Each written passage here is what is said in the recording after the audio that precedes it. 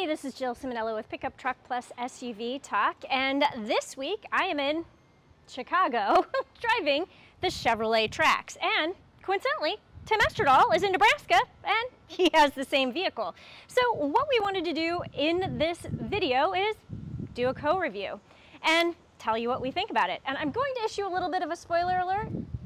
We actually agree on most things about this vehicle. That never happens. So you better watch this and see how it goes, because you will probably never see us agree again. So to start this off, I'm going to send it over to Tim to talk about the engine and give some driving impressions. So let's take a closer look right now. Okay, this is the 1.2 liter 3-cylinder engine. You have 137 horsepower, 162 foot-pounds of torque, and a 3-cylinder. But here's the kicker. Turbo. Yeah, turbo. That makes all of the difference in the world. You may be saying, a 3-cylinder car, 3-cylinder SUV, might remind you of old Hondas and things back in the day, but that turbo, that is the real deal. And made with a 6-speed automatic transmission, which means I don't have 8 or 10 gears because I don't need them. The 6-speed allows me to keep the power band much better, and you'll see in the driving impressions, it doesn't suck. Okay, let's go ahead and hit the road with this 2024 Chevy Trax. Put it down and drive, and let's see what this 1.2 can do. Whoa, that's a little surprising. And 45. Okay, so kind of peppy off the line. I wouldn't call it like, it's not sporty in that it's a sports car, but it's peppy enough for this size of vehicle. I think the thing is, the 1.2 liter sounds like it's so small, it's so tiny. It's turbocharged. Turbocharged makes a hell of a difference. And maybe the 6-speed automatic transmission, they allow you to really get those transmission shift points just right. So when you really smash the accelerator, you have more power than you would anticipate.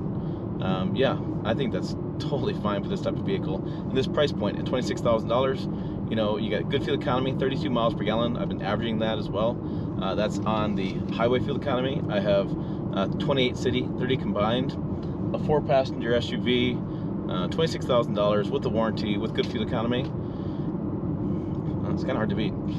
From the position of the driver, I can see around me quite well and actually fit well in this vehicle. The screen is pointed towards me. I got good seating position, fairly comfortable seats to a degree. You know, this is not a road trip vehicle. This, again, $26,000, lower price point vehicle. It's gonna be something you're gonna want to buy for like a retiree or a college student or somebody. This is not, I wouldn't consider this a full-fledged family SUV vehicle. This is just it's a really good commuter vehicle. You can do that as well, because again, 32 miles per gallon and $26,000. Wow, I can see that. Now, is it a little noisy in the cabin? Sure. It's not the quietest cabin. I can feel a little road, I can hear a little road noise as well, but I also have a pretty nice radio. I just turn it up. Let's go see what Miss Chicago thinks about this 2024 Chevy Trax. All right, I just want to follow up a little bit on what Tim said in his driving impressions, because frankly, he's mostly spot on. But I will say there is just a little bit of turbo lag with this engine that is slightly disappointing. So if you are trying to do a quick maneuver, kind of like that, it's a little bit herky-jerky, and it's like, you know, oh, am I going? Yes, I'm going. Oh, wow, I'm really going. So just a little bit of turbo lag, but what can you expect from a 3-cylinder engine?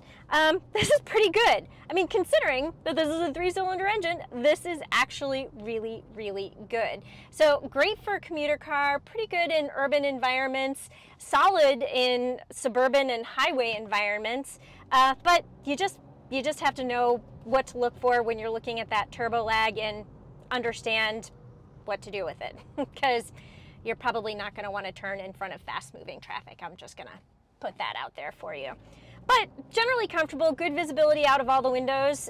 Even as somebody who's about 5 feet tall, I still, like, this is a very comfortable vehicle. I have a good driving position, and I really feel comfortable in this car. The one thing that I am going to say, and Tim also called it, even though he didn't take a road trip, he said this is not a road trip car, and that is 100% true. I did take a road trip. I drove this from Chicago to Indianapolis, back to Chicago, so that's a total of 6 hours, three hours each way, and 2 hours is about the max that you're going to want to spend in this seat, because after that it just gets too hard, too firm, and really, really miserably uncomfortable. I started to do, you know, the seat fidget, and yeah. So commuter car, yeah. Carpool car, maybe. I mean, not really a family car, it's kind of small for that, but definitely commuter car, good starter car, good college car, good, you know, I just need to kick around town car. But road trips, nah. Turbo lag, gotta watch out for that. So the other thing that I want to touch on briefly that Tim mentioned is fuel economy. And I've driven a total of 454 miles, and my fuel economy is 26.7. So that's just under the the city mileage of 28 miles per gallon, and definitely a lot more under the combined and highway average. And I'm going to tell you, probably 400 of those miles were highway miles. So while Tim was impressed with his fuel economy, I'm not as impressed with my fuel economy, but you do need to keep in mind I drive a little bit faster and a little bit harder than he does. Take that for what it's worth. But 26.7 miles per gallon is what I'm getting in this car. So let's send it back to Tim and let's talk about the interior, because you know what? He's actually right about that too. Okay, let's check out the interior here of the Chevy Trax. Again, active trim, a bit of green styling here, yellow styling. This is what it kind of stands out. You see more yellow here. That's active trim on the seats. They're kind of like a leatherette kind of seat. Got some nice bolstering here, and I got powered seat here on this side. Interesting styling here on this active trim. You can kind of see, I'll put my hand on there, that kind of bronzy look there. Here is your interior setup. Again, this screen comes right to you, and how she'll talk more about her screen. She always likes different things in it than I talk about. We have the HVAC system there where the controls. I have the shifter here as well. And then we have the little parking sensor as far as the lane assist control there. Wireless charger, cup holders, little storage bin, and additional storage bin here. There's actually quite a bit of storage room in this little Chevy Trax. Not a lot more than you'd expect. And I love the screen being tilted to me, kind of for the driver focus. You can see a little bit of silver there as well. And yeah, now I am 5'7", 8 on a good day, 9 with boots on. I'll hop in this. You can see headroom is pretty darn good. And I have a little bit of a sunroof here, but yeah, pretty good, and pretty good seam position here behind the wheel. All right, let's throw it to Jill, talk about the second row seats. All right, let's move it to the back seat, and let's talk a little bit about why Tim says this is probably not a family vehicle. So I'm about the size of your average 10-year-old, and I fit actually pretty good back here. I have good foot room, I have good knee room, and yep, I even have good headroom. So 10-year-old and smaller will probably fit back here, but that is the extent of the good stuff that is happening back here, because there is a lot of hard plastic on the door panels, and this does not flip down for an armrest. There aren't any cup holders back here. There are some bottle holders in the door, but yeah, don't put coffee in there. That would be bad. Only things with a cap. So no cup holders, no air vents. So there are no air vents in the headliner. There's no air vents in the B-pillar. There are no air vents on the back of the center console. No air vents. So you've got to be very dependent on the people in the front seat blowing the air back here to get some air. What else is not going on back here?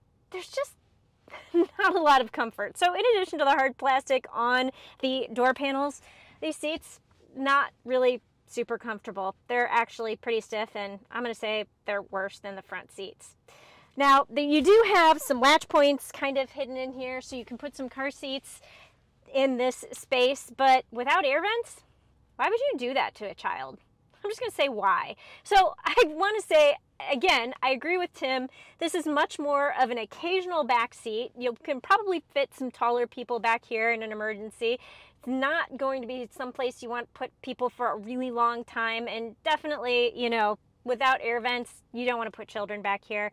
And just the general material discomfort makes this not necessarily a family vehicle. But before I send it back to Tim, I do want to take it to the front seat and just take another little look there, because there's some good stuff going on that Tim did not point out All right, keeping in mind this is a $26,000 vehicle, I am super impressed with these screens. So this is a digital display, but it's not really configurable, and frankly, it doesn't bother me. I like how it looks. But what I'm really impressed with is this screen right here. It is larger than normal, and you have wireless Apple CarPlay.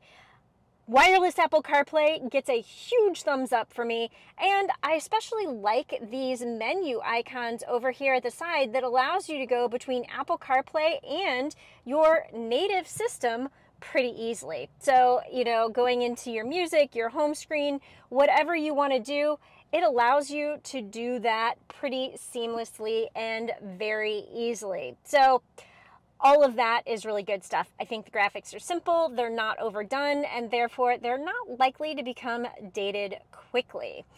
So speaking of wireless things, that brings me to the wireless charger that actually works. General Motors is one of the only automakers I've found so far that can produce a wireless charger that does not overheat my phone. I had my phone in this charger for 3 hours. 3 hours and it didn't overheat. Not to mention the fact, not only did it not overheat, but it also charged my phone. What a novel idea. And I was using Waze the entire time. So they did a nice job with this. And the fact that you can get this in a $26,000 car, and there are some $100,000 and $150,000 vehicles out there that I've driven recently that do not do this. That's bad. This is good. So I don't know. I just am overall really impressed with the interior and what they have done technologically with this vehicle. Again, for $26,000, and that includes the heated seats and the heated steering wheel. So yeah, the Trax on some of this stuff alone just gets a huge thumbs up for me. Okay, now, if I had anything to complain about with the Chevy Trax, it'd be this one simple thing, golf clubs. So you may have noticed my seat is folded down, and the reason for that is very simple. With my golf clubs in here, even though they have a little storage bin here, kind of go like this,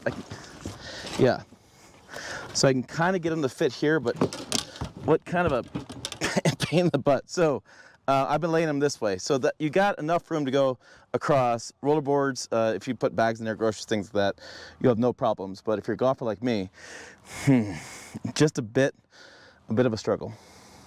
Let's go ahead and see what Jill thinks of the rear cargo room. All right, one more thing I want to point out before we leave this cargo area is, let's look under this load floor right here. There's a spare tire. I'm going to give Chevrolet a well done for that because a lot of automakers are not including spare tires on their vehicles. They give you an inflator kit instead. So, hey, Chevrolet Trax has a spare tire. Another point in its favor. As a counterpoint to Tim's golfing comment, I want to say if you were a golfer like me, yeah, you're not going to have any problem fitting your golf clubs back here. And by golfer like me, I mean, I'm using junior clubs. So, yeah, maybe use Tim as a reference, not me. All right, since we're back here and we're talking about cargo space, I do want to say this is actually really good. So I'm just going to shove these back here for a minute and point out that you do have this cover, which is removable. And so you can stack things up to the glass if you like, but you have a really decent usable amount of space. So during a road trip, I was able to put 2 suitcases and a backpack back here, and I probably could have fit even more. So that's really good. And plus, with a couple of grocery store trips, was able to fit all of my groceries, and you've got some nice little cubbies. I guess I should say a nice little cubby right down here. So if you have like a jug of milk or bottles of wine or eggs or something like that that you don't want rolling around, you can set it in there, and that's really nice as well. So I like the cargo area. The one thing that I'm going to point out that you do not get on a $26,000 car is a power button. So you don't have a power liftgate. You're gonna have to use your own manpower. And I will say, because this is a smaller SUV, I can actually reach the handhold to put it down. So that'll get a thumbs up. I would spend $26,000 and not have a power liftgate. That doesn't bother me, but just something to know, not on this vehicle. One other thing I will point out while we are looking at the rear of the vehicle is the fact that we do not have all-wheel drive. It is not available on the Trax. So that could also be a bit of a miss. All right, before I send it back to Tim to close out this review, I do want to take a quick look at the exterior of the Trax because I think Chevrolet has done a bang-up job with the redesign of this vehicle, and I just want to take a closer look and show some of the details. Now, I don't know if you remember the previous generation Trax, but to me it looked a little bit comical and it looked a little bit like a bubble. And what Chevrolet has done here is they've sleeked this out and made it look a lot more elegant with more horizontal lines and sharper points. I like the blacked out wheels, I like the headlights, I like the tail lights. Frankly, I just like everything about the design of this new Trax. And now Tim and I keep saying that this is a $26,000 vehicle, but what I want to point out is the base price of the active trim is actually just under $24,000. Now this vehicle has added some options, so you do have some blind spot monitoring, and you've got the adaptive cruise control, and you have the sunroof package. And altogether, that rounds out the price to just over $26,000 at $26,540 for this specific vehicle. Overall, I think it is well worth the price, and I will send it back to Tim to close out the review. All right, there you go. There's our thoughts on these 2024 Chevy Trax. I don't know about Jill, but I know for myself, I can just see this as a home run for Chevrolet. I really don't have anything that really stands out to me as being a negative that would turn me away from buying this. And again, $26,000, 32 miles per gallon, 30 combined. It's hard to pass a vehicle like this at that price point. So for more, check videos over here, website down below as well, pickuptrucktalk.com. As always, we will see you down the road.